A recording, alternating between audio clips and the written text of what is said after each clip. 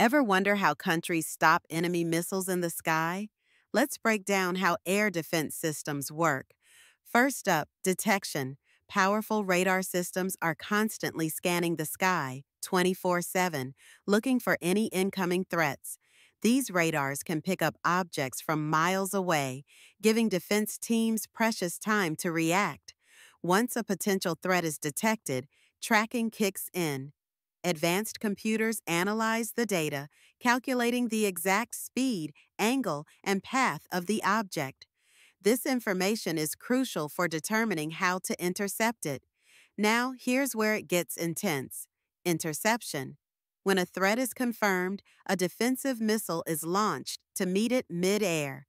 This is where technology shines, as these missiles are designed to travel at incredible speeds to catch up with their targets.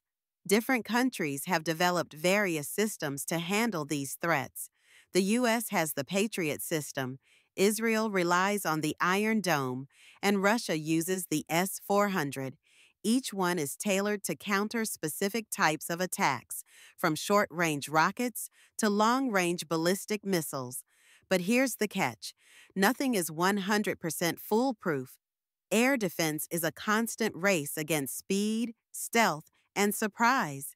Even the most advanced systems can be overwhelmed or outsmarted. Impressed by the tech? Drop a shield in the comments and follow for more defense tech explained fast.